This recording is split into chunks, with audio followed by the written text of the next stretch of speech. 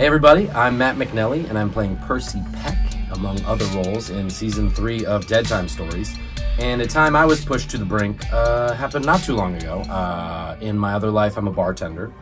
And it was around closing time one evening at the bar I work at in Hollywood. And an individual had left a beer on the bar with about quarters left in the glass and went outside and smoked a cigarette at about 1:15 in the morning. Didn't come back until 1:50 after the last call had been made, and my female bartender had thrown the beer out because we thought he was gone. And he came back in and he said, you know, where's my beer? Because somehow it's gone. The bartender said, so sorry, we had to throw it out. We're all done for the night. And he said, well, you need to get me another beer, bitch.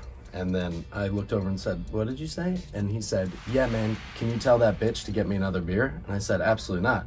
But I can tell you to get the fuck out of my bar. And I climbed up the well and then on top of the bar, and I'm 6'4", so I ended up being about 10 feet tall.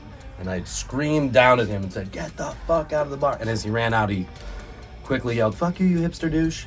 Which is fair, I guess. But I did get him out, and when I came to, everybody really enjoyed that moment, I think. But a lot of people were scared at that moment.